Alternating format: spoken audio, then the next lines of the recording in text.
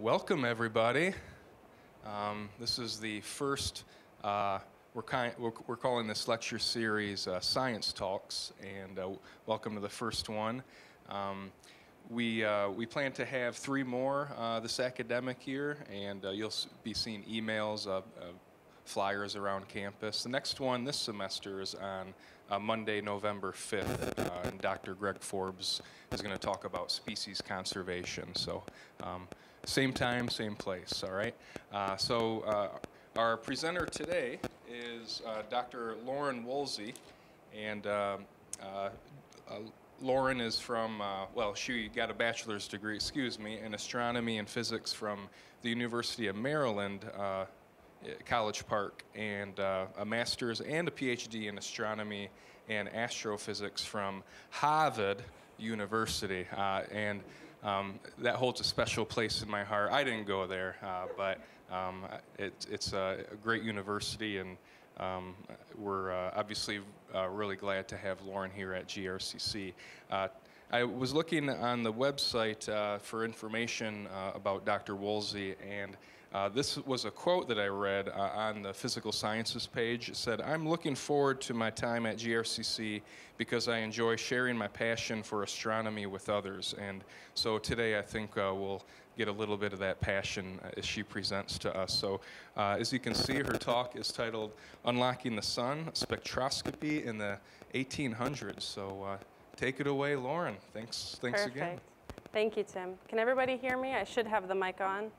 Good in the back? Awesome. Thumbs up. That's always good. Yes, so there's always too much information to ever convey in a single class in a single semester.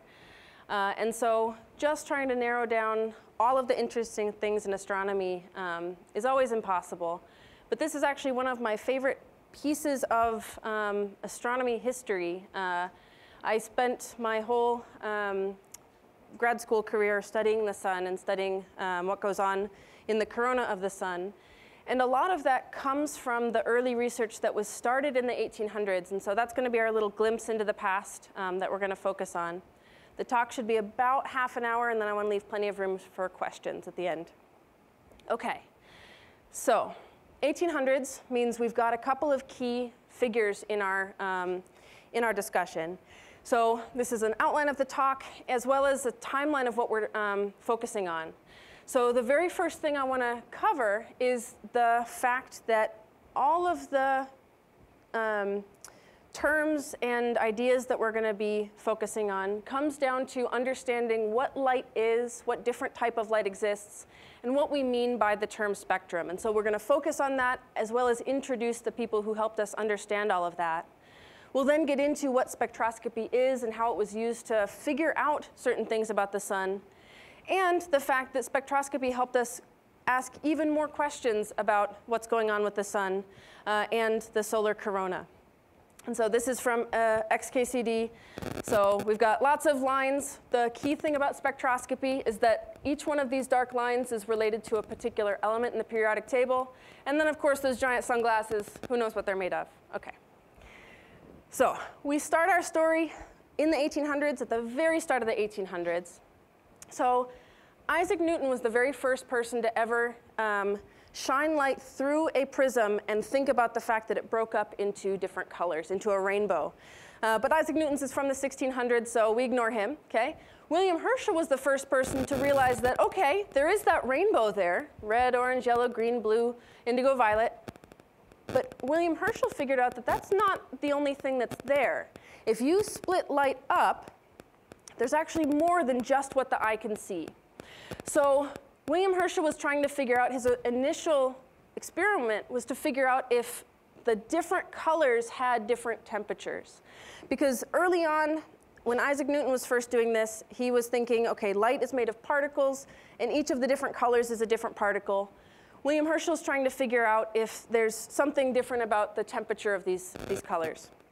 And what he found was that the thing that thermometers measure, it was going up higher and higher temperature as we went from purple to red, and that if he kept moving the thermometers past the red, they went up even more.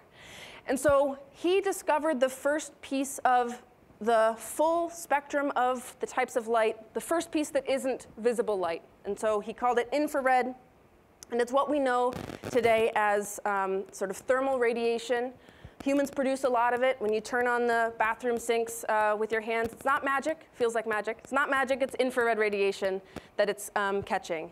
And so he was the first person to add something beyond that rainbow. OK.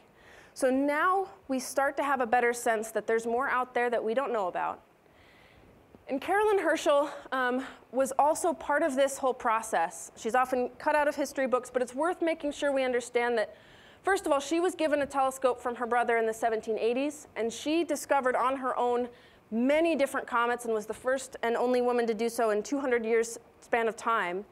And she was very likely involved in that same discovery. It's just that, you know, some people get written out of history, but we want to make sure we understand that she's there.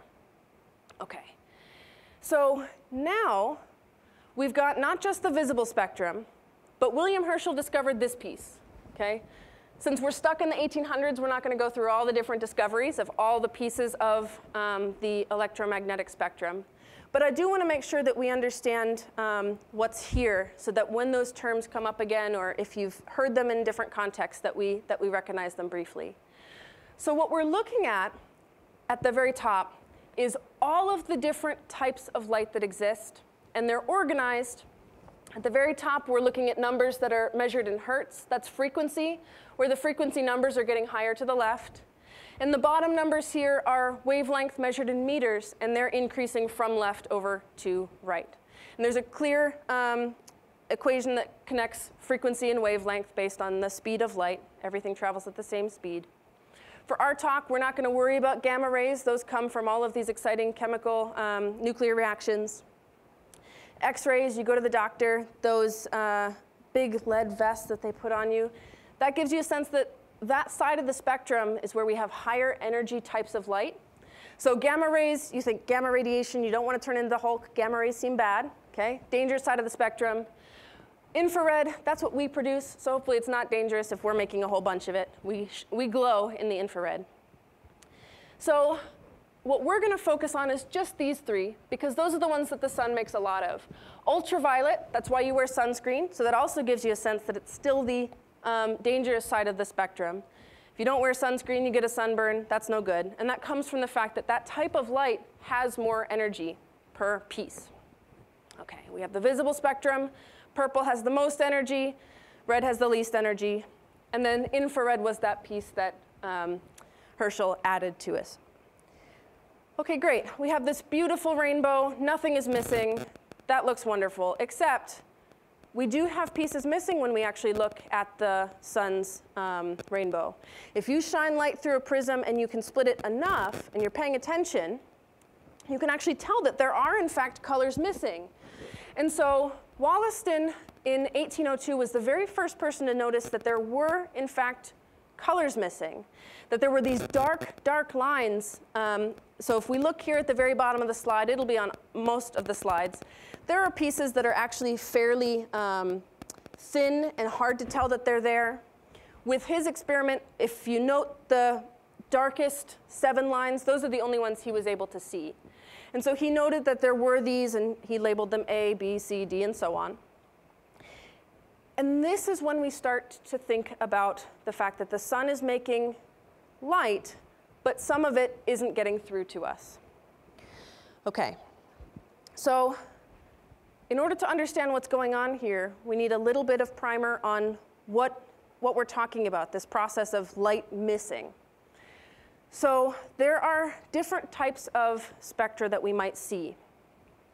If you're looking at a perfect rainbow, you get what's called a continuous spectrum in the bottom left corner of the slide, and nothing is missing. If you're looking at an incandescent light bulb with that heated piece of metal, you get all of the colors. It's this beautiful continuous spectrum, and everything's great. But what happens is if that continuous spectrum passes through a cloud of gas, depending on what stuff is in that gas, the atoms and molecules in this gas, and we're going to focus on atoms for now, the atoms have electrons going around them that are in different energy levels. And we can think about these energy levels like a ladder. if you send the right amount of energy to those electrons, they'll jump from one lower rung of the ladder up to a higher rung of the ladder, and they'll steal that energy. But if we think about a ladder, we can't put our foot in between two rungs of a ladder. We can only ever step on the physical pieces that are there, which means that all the light that's shining through will only interact with the specific energies that are any gaps in our ladder to go from the bottom rung to the second rung, or the bottom to the third, or the second to the third. All of those combinations, each one of those is one of these lines. So if we're looking through that cloud, we should be seeing all of the rainbow, but those electrons, they stole it. They're higher up on their ladders now. But electrons are lazy. Okay? They want to go home, sit on the couch, do nothing at all. They don't want to be high up on that ladder. On their own, they will go back down the ladder. They will go from those higher rungs all the way to the bottom, or partway down, and then later to the bottom. And so those same steps that they took to go up, they take to go back down again. And so the same lines that are missing here, if we're looking and we don't see that background source, okay, the light bulb is no longer in our field of view. We just see those electrons getting lazy and going back down to their lower rungs. Then we see the pieces of energy that they give back as they go down to their rungs. So this type of spectrum is what, if we go back a page, that's what Wollaston was seeing. He was seeing what's called an absorption spectrum. The sun is making all of this type of light, but along the way, there is stuff in between us that is stealing some of those colors. And so we're getting a continuous spectrum with these dark lines, and we're going to call that absorption. The electrons absorbed that energy, they stole it, and now it's missing. We will, later in the talk, and I'll bring this back when we need it, we will talk about emission spectra, the fact that if we're looking in a different perspective, we can see all of that energy that the electrons gave back, they emitted, got rid of all that energy. Okay, so our brief primer on types of spectra. Okay, so we've made it through a whole decade and some. Okay, we're on a roll. 1814, Joseph Fraunhofer is a name that is really well associated with the solar spectrum. For anyone who is a little bit familiar with this history, Wollaston might not have been a name that you've heard before, but Fraunhofer might be. So he was the first to create a really detailed and accurate and precise spectroscope. So that term spectroscope means it's a fancy device that you get to shine light through, the prism's there to break it up, and then you have a way to look at that broken up spectrum. So rather than just the 7 lines that Wollaston saw, because he was just shining it through a spectrum and seeing, yeah, there's kind of dark lines there, Fraunhofer, with his more detailed and precise tool, was able to see hundreds of lines. And so like Wollaston, he tried to match what Wollaston had done. He labeled the sharpest lines with letters. We're going to go alphabetical, and we have to pick one of the sides. He started with red and went that way. So A is the dark line here in the red. B is the next dark line, and so on. What he also noticed, and so here's A, B, C, and D, he noticed that the line that Wollaston had called D about a decade ago is actually 2 lines very, very close together. That very, very close together line is something that chemists at the time knew about from burning pieces of sodium under a flame, where what chemists were seeing was a bright flash of that yellowish light when they burned sodium. We go back to that idea, briefly, of absorption and emission. The sun, if there's sodium in between the core of the sun and us, sodium will steal those lines. If we're just in a laboratory with our piece of sodium that we're going to burn, then sodium can create this amount of these sets of lines of energy for us. So chemists were seeing this in their lab, and astronomers were seeing this from sunlight. Okay. So we have this connection now that this is the first time really when there's been that bridge that when we see something with dark lines missing, it's possible to connect it with experiments that have those line spectrum, the emission spectrum, shown to us. So this is a stamp from the German Post that is highlighting the fact that this was a really big discovery. They made a whole stamp on it. Someday, I hope I get a stamp, right? But we get all these different named lines. D is here, just like we thought it was. It's also showing us this background shape here. What that's showing is the amount of light that the sun is making at all of those different colors. The sun looks yellow to us because it makes a lot of yellow light. This isn't perfect. The sun actually makes more green than anything else. But it gets swamped out by somewhat equal amounts of red and blue. And so overall, the sun looks yellow to us. It makes a lot of yellow and green light. OK. So we've made it through 1814. And now we want to think about the fact that, sure, the sun is a star. And we went from 7 lines to hundreds. If we look at what we can do now, we can see a whole lot in this spectrum. So this is a spectrum of the sun. You need to read it kind of like a book. So the very first row, you read left to right. And those are the very beginning of the visible part of the spectrum. And you keep reading across. That very, very dark line up here in the red, that's one of those named 7 original lines. This pair right here is now that sodium doublet that's been blown up a little bit. And we see, first of all, the ones that were obvious to Wollaston way back in 1802, those are actually much thicker than a lot of the other lines. That's why they were so visible to him. And some of them are thin, barely visible. So there's something going on with that that we'll sort of set off to the side for now. But what we see is there's a whole lot that we can look at.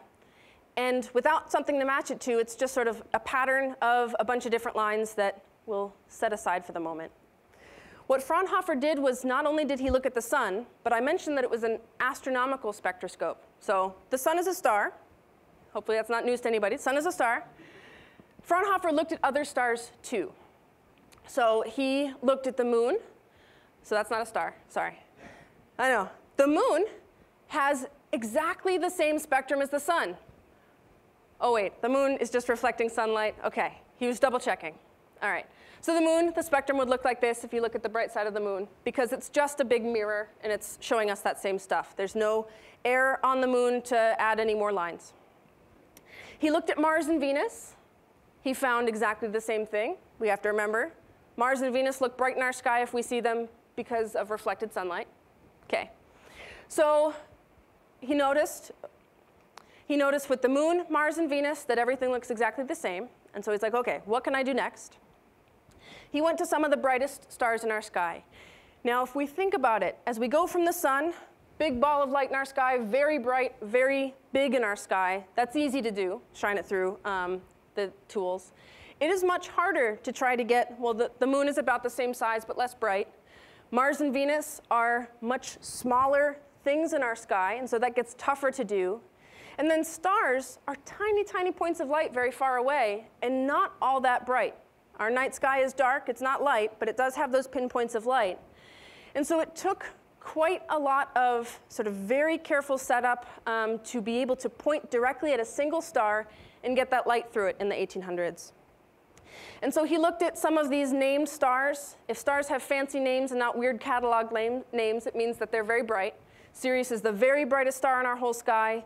Betelgeuse is a very big, orangey-looking star. All of these other stars. And what he found was that they all looked very similar to the sun, but not identical. Not identical the way the moon, Mars, and Venus were.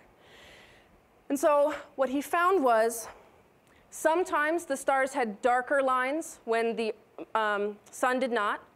Sometimes they had lines that almost barely showed up in the sun at all, or lines that were here that weren't in the sun, things like that. And there's a clear trend there. He didn't know what the trend was, but there's a clear trend.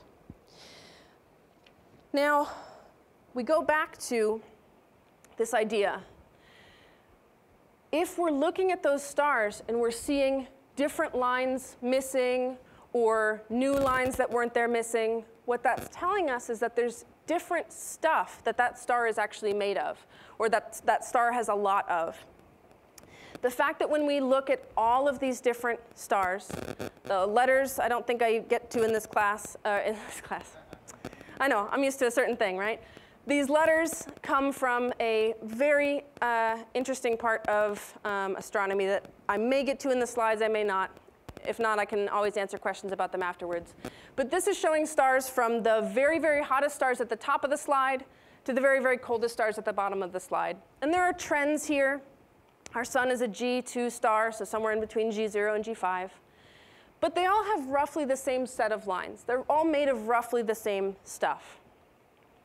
So same lines, maybe different amounts, but same general stuff.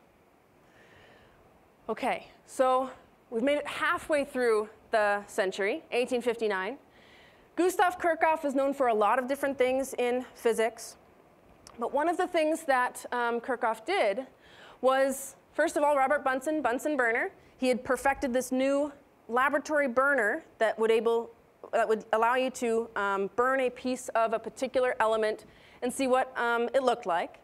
Kirchhoff set up an experiment that basically brought in sunlight from the outside and had it so that he could sort of look at them roughly simultaneously with a emission spectrum from a particular element that was being burned in the lab at that point.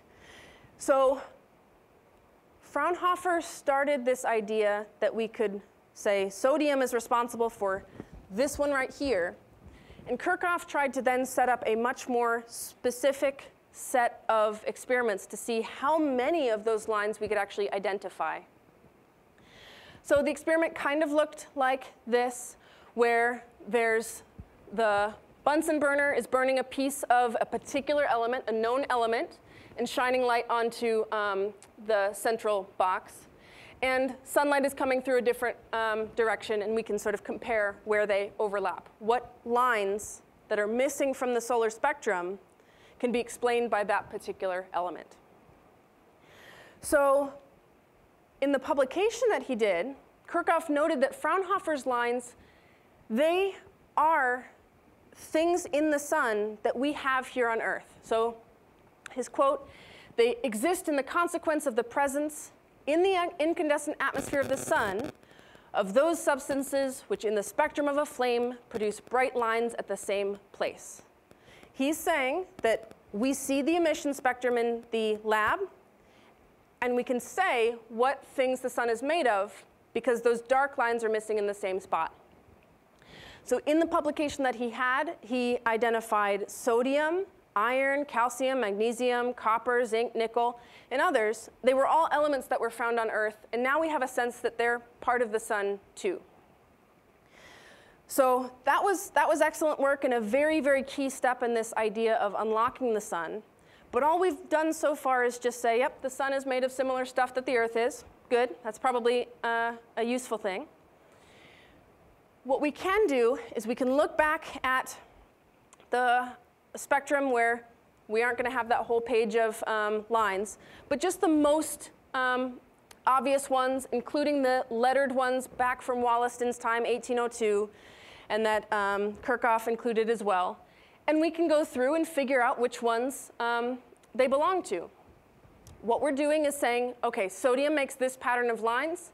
Lines that are at that exact color, they're from sodium. Hydrogen makes this set of lines in the visible. If they're right at that color, then they're hydrogen. And we can see this line right here that's in the sort of mid-reds, that is this C line here. And so on our list, we have hydrogen in that spot, because that's what it is. Same idea here, the F line that's in that greenish-blue boundary, we can identify that as hydrogen. So we go through this process, and we find that actually some of those lines are because we have an atmosphere. We're breathing in all that air, right? Our atmosphere is stuff in between the core of the sun and us. So we can figure out what the sun is made of and what's in our atmosphere. So we figure out that some of those aren't the sun, they're just terrestrial lines, Earth-based lines. OK, so in the 1860s, Bunsen and Sir Henry Enfield Roscoe went through and said, OK, we're figuring out the sun, that's great, but we like astronomy, we like different things. And this whole list, it's impossible to see on the tiny things. There'll be a chance for me to show the links and possibly send these slides along to anyone who's interested. But on the far left, it's all of the different things that they looked at, including, I'm just going to point out this one, a nebula. So that is a cloud of gas in space, a cold cloud of gas in space. So there's no light bulb that's heating it up that we're looking through. Instead, it's just atoms of a particular element that were high up on their rungs and then drop back down again. And we get an emission spectrum from clouds of gas in space. So all of these different things. And this is really when we're developing astrophysics as a field. The 1800s was really when we went from just looking at stuff through a telescope, astronomy, to being able to do detailed analysis of what we're seeing, astrophysics. So both of those fields are important, and this really is when we started to develop this sort of branch. Okay, astronomy is the oldest science that exists. Astrophysics is not as young, or it's not as old. Okay, so great, we connected all those things, right? So talk's over, right? No. Okay, the physicist and the chemist have brought before us a means of analysis that if we were to go to the sun and to bring away some portion of it and analyze them in our laboratories, we could not examine them more accurately than what we can by this new mode of spectrum analysis. Great, we have figured out what the sun is made of. We're done, we can go home, get our Nobel Prize, right? Okay, maybe not. The sun is really complicated, okay? This is the sun, gorgeous sun, okay? This bottom part of the picture here is taken in visible light, just getting all of the visible light, a continuous spectrum, or a continuum spectrum rather. Each one of these slices is taken by a spacecraft of a particular wavelength of light. Now what we see here is a lot going on, right? This whole picture could just be a talk all on its own. What I want to point out is that if we look closely, and this is something that would have been impossible to do in the 1800s, okay? Seeing most of this type of light requires going out into space because it's blocked by our atmosphere, right? We put on sunscreen for the stuff that doesn't get blocked, but we really hope that most of it gets blocked. These loops of material we can see tell us that there's something far more exciting than just the disk of the sun being a ball of plasma and done with it. In the 1800s, they did know that there was more than just that disk of the sun. They didn't have spacecraft, but they did have, with enough patience, eclipses. So how many of you were able to see the partial eclipse from last year? Some people, maybe even total, right? I went down to Tennessee, I saw the total solar eclipse. I didn't take this picture because I don't have these Photoshop skills. This is a real picture, but at each distance away from the sun, it's been enhanced so that you can see the color. It tails off in how bright it actually is leaving the sun. But this is a real picture from that eclipse. And what we see is, first of all, there's this sort of reddish stuff. That's something that was known about in the 1800s. That's called the chromosphere. Chromos from the Greek for color. It has some color there. And what we also see are these big lines coming out near the top and the bottom of the picture. And these bigger structures here on either side towards the middle of the sun. What we're looking at in this picture, so we have the chromospheres, the little tiny pink parts.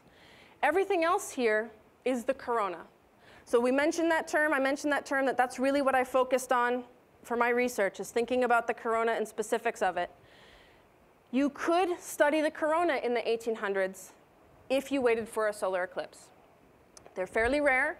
There's roughly 0 to 2 every year, and you have to be in the right part of the globe to be able to see it. We were nice and lucky here last year. 2024, plan to drive down to Ohio. We're going to see another one. It'll be great. But we've been pretty lucky to have that pair of eclipses. It takes a big expedition in the 1800s to go to one of these and actually get anything from it. So 1868, we are doing one of these things. Well, there's lots of these expeditions going on. 1868, there was an expedition, but J. Norman Lockyer was like, I don't want to go chasing solar eclipses. That sounds like a lot of work. He actually commissioned a spectroscope, so he worked with an instrument maker that could study the corona without waiting for a solar eclipse. So it's hard to do, and you sort of have to block the rest of the disk of the sun and just get the piece away from it.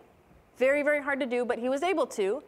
And on October 20th of that year, he made an observation of an emission line. Now again, emission line means we're not seeing stuff missing. That's an absorption line. He was seeing a line of light coming from this part here. So this part is not a, we're not looking through to see a continuous spectrum. We're seeing hot gas that is making an emission spectrum. And so Lockyer was the first one to identify this brand new yellowish-orange emission spectrum. Okay? That same exact year, Pierre Janssen went to India in August of that year for a solar eclipse to get measurements by taking a regular spectroscope and just pointing it at the bright stuff once the disk of the sun was covered up by the moon. And fairly amazingly, time-wise, the exact same day that Lockyer was giving all of his results at the Royal Society in England, Pierre Janssen's letter about his expedition had just gotten to the French Academy, like within 24-hour period. And he had seen that exact same yellow-orange line.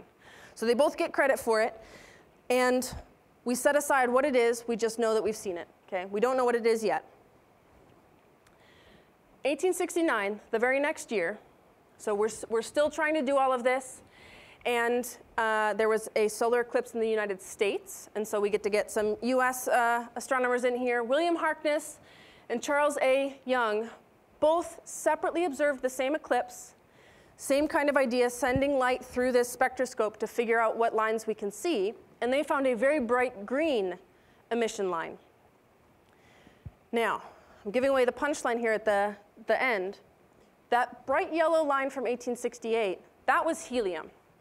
Okay, if we go back and we see all of this beautiful corona, if you see a brand new line no one has ever seen before, you have to call it something.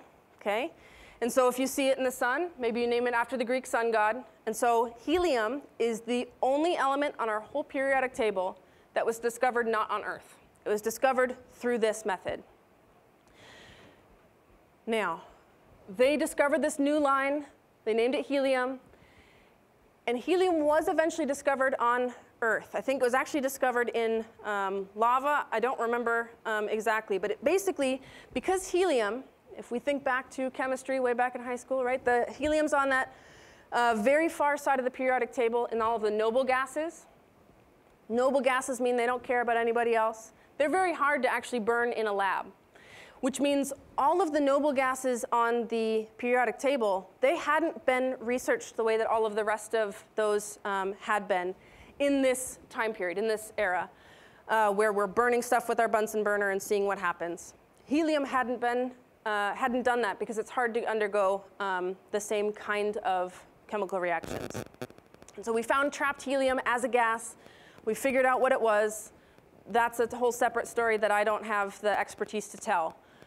But we figured out, OK, that yellow-orange emission line, it matches a helium emission line. That problem is solved.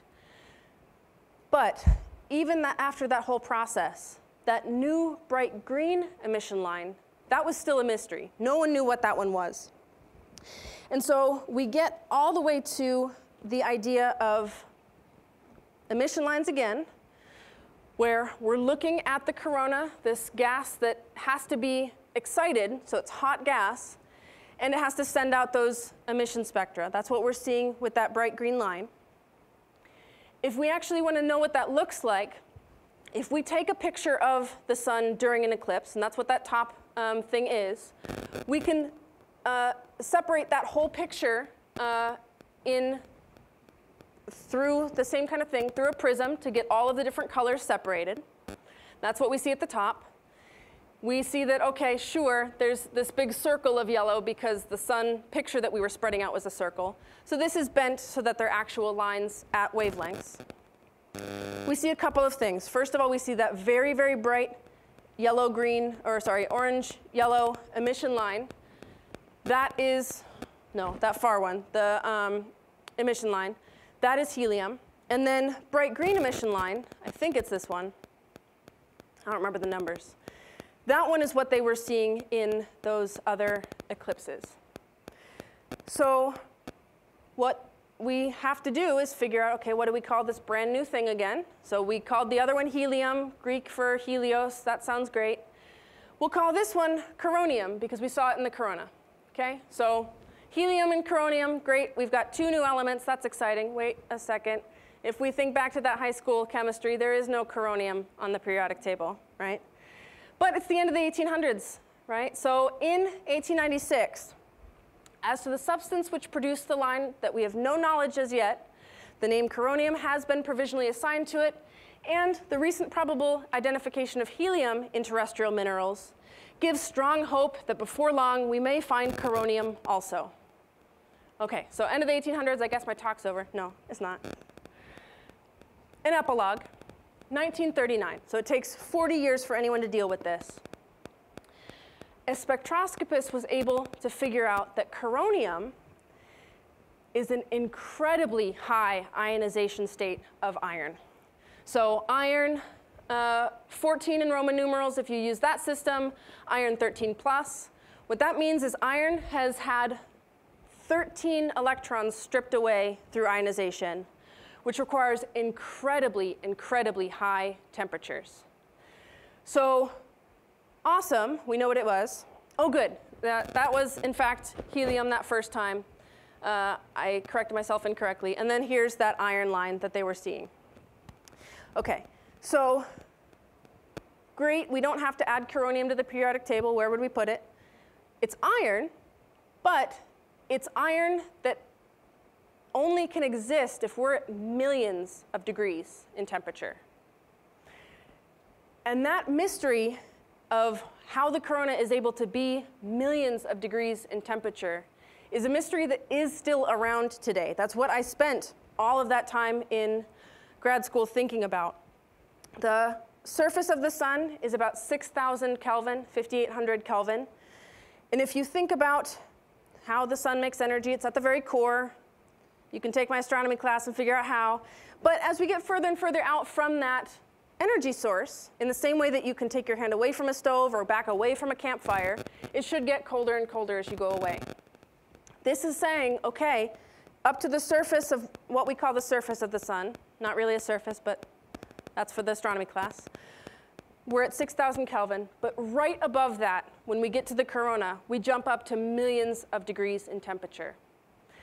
Part of the answer in terms of how to even reconcile that in our brains is to realize that temperature really tells us how fast stuff is moving. That's what temperature means in chemistry, is how fast atoms and molecules are moving. And what that really tells us is that something is speeding up the small amount of stuff that's in the corona. It's very diffuse. It's not dense like the core of the sun or any parts of the sun. It's very diffuse, but it's moving out at very, very fast speeds. So that million-degree corona, maybe I'll talk about that in future science talk. But the key part is we figured out what the sun was made of by just looking at sunlight. And that's how we know what all of the stars are made of, distant stars. And that million-degree corona is what I spent 5 years thinking about. I don't have an answer for you. I have one step further towards the answer, as with any great project. And that's what I have for you. The very last slide is all of the image credits. So if you do want these slides, that way you can get to all of them. But otherwise, I'll leave it there. And thank you. All right, so I saved lots of time for questions. I have a microphone so that the recording will be able to hear your questions. So Tim will bring it around if you have any. But what questions do you have?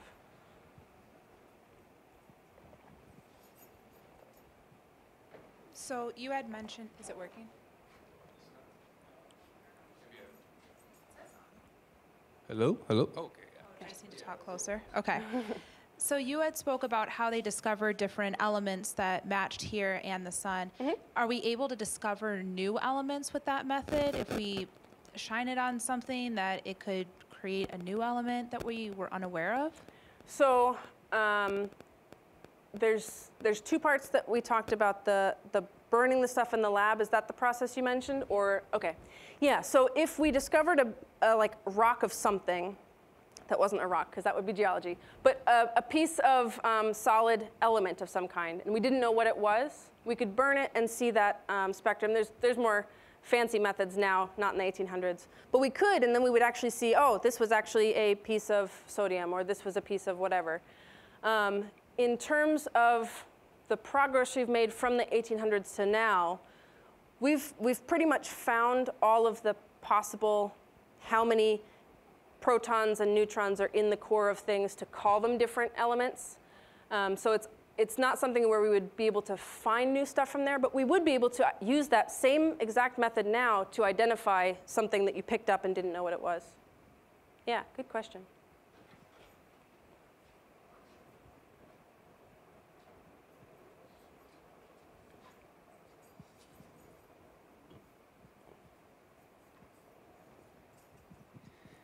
It's been years since I've been dealing with this. I just wondered, how are the measurements taken? Are they still through telescopes on Earth, or do we have, you know, Hubble?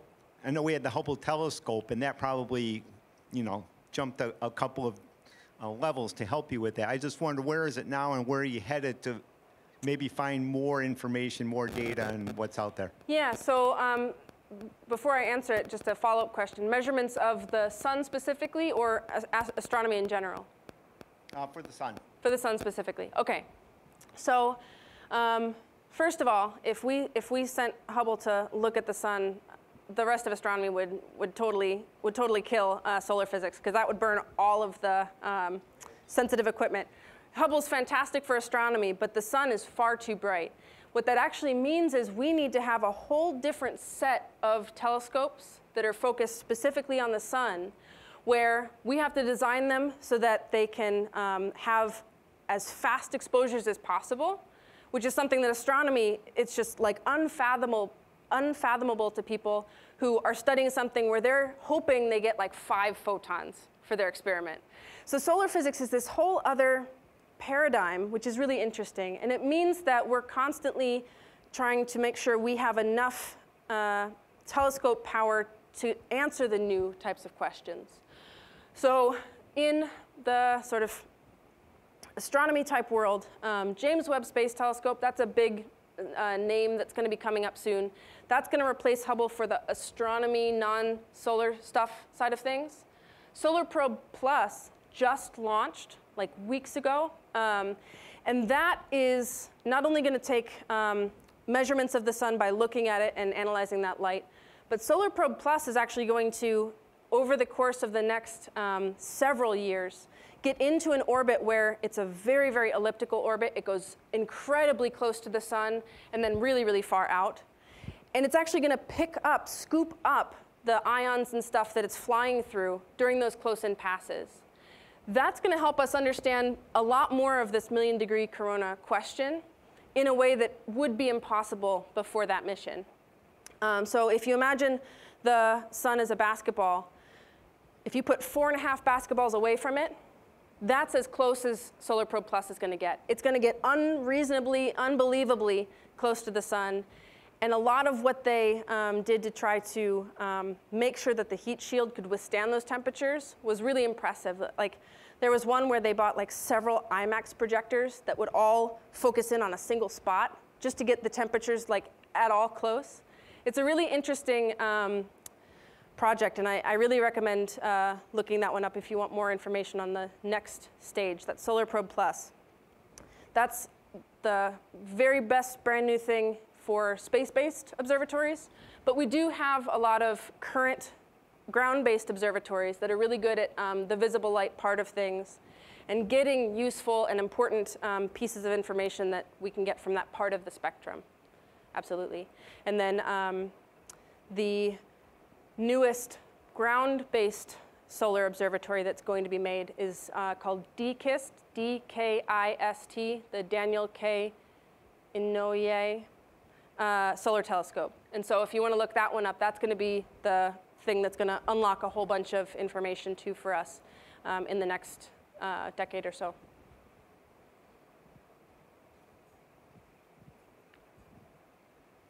This is sort of a historical technical question.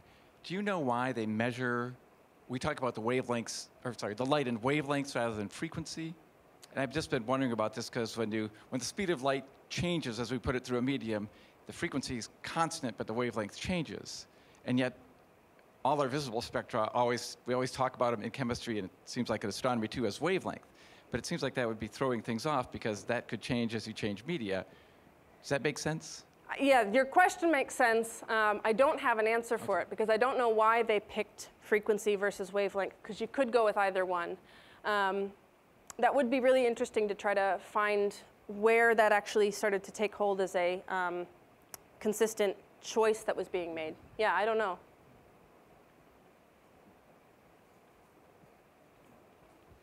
Got one up front here.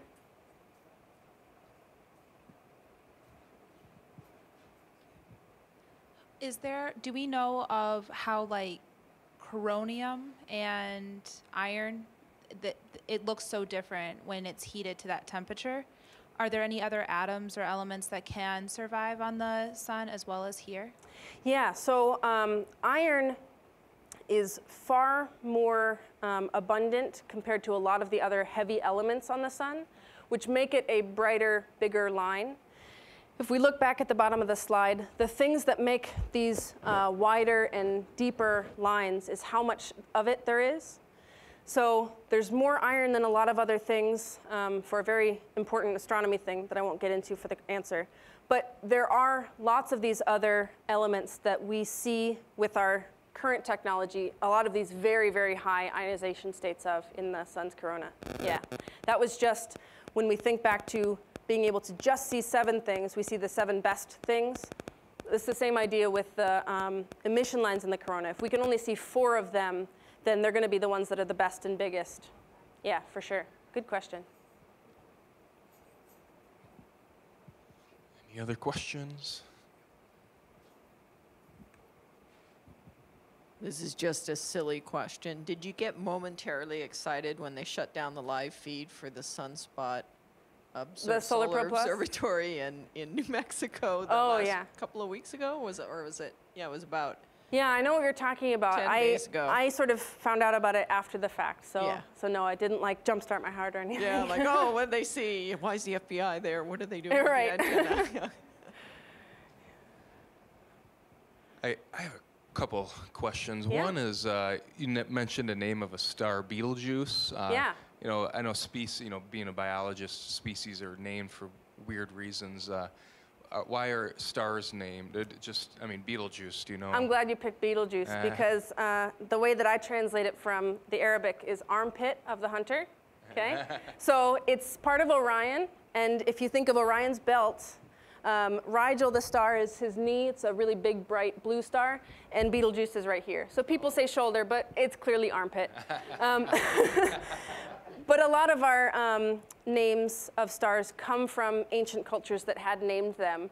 Most of our constellations come from Greek mythology, but Betelgeuse and a lot of other star names come from Arabic names that existed a long, long time ago. Yeah, great question. I got to say armpit 3 times. Nice. And then one more question. You said that our sun is yellow because that is the most abundant wavelength of light. Would other suns be different colors, or is it okay? Yeah, so if you look out in the night sky on a fairly clear night, Orion's actually a really good one to go to. So Orion's belt, people can pretty easily see, the 3 really bright stars that even downtown Grand Rapids we can see. That knee star, Rigel, which is lower down, closer to the ground, that actually looks bluer than a lot of the other stars in the sky. Because it is a blue star, it's making lots and lots of ultraviolet light and far more blue light than it makes red, and so it looks blue. Betelgeuse, on the other hand, armpit, 4th time, that one looks orangish red, and that's because it's a much colder star. It's still humongous, because it's at the end of its lifetime, but it actually makes a whole lot of infrared and red light and not as much blue light. Yeah, and so our sun makes the most light in green, but your eyes will never see a green star because of the way that colors add up. We can never get something that is making so much more green than anything else that it looks green. The shape of the curve which I'm going to scroll all the way back to when we saw that postage stamp that I want to become, right? That shape of that curve, this is a black body curve. It's got a particular shape based on a lot of cool physics that I won't get into. But it means that if you shift it left and right, it'll shift up and down based on temperature. And it can never be a shape that's steep enough in the green to look green. But yeah, stars definitely have a whole range of colors, which typically go from bluish white to whitish yellow to yellowish orange to orangish red. Yeah. Good question. Yeah, one last question from Tasha. I don't know if this is related to it, but like the northern lights, how you can see all the different colors, is that the sun and the moon reflecting, or what? So that's very much related to, now it's gone, the million degree corona. So the northern lights is based on what's happening at the sun. And those very high temperatures, which mean really fast speeds, that outflow of material is called the solar wind. So that's actually what I focused 5 years on, is the solar wind. But when things like the solar wind or solar coronal mass ejections, when they actually send electrons towards the Earth from the sun, those electrons hitting our atmosphere is what causes the northern lights. So it's physically stuff in our atmosphere, which, helpfully enough, we have, let's see, in a couple of slides. Beautiful. Our atmosphere, cloud of gas, and those molecules are being excited because they're being hit with an electron. So they go up to a higher rung, not exactly the same physics, but the same idea. And when they drop back down, they make a particular color. And so the northern lights typically look greenish at certain altitudes because of what stuff's at those altitudes, and pinkish at different altitudes because of what stuff is there. Yeah. That's why they can't be seen everywhere. It has to do with the altitudes. Exactly. It has to do with where Earth's magnetic field actually hits the ground. So it's like a big ring of possible locations. Yeah. Yeah. When we see the northern lights here in Grand Rapids, that's a bad sign for solar storms and things like that, because they should be much higher north. Yeah, when we see them further south, it means Earth's magnetic field has been stripped away like the layers of an onion. It comes back, but for that period of time, it's not good news. So it's pretty, but it's actually the sign of something worse. Yeah. Awesome. Well, thank you so much for coming. Yeah, thank you.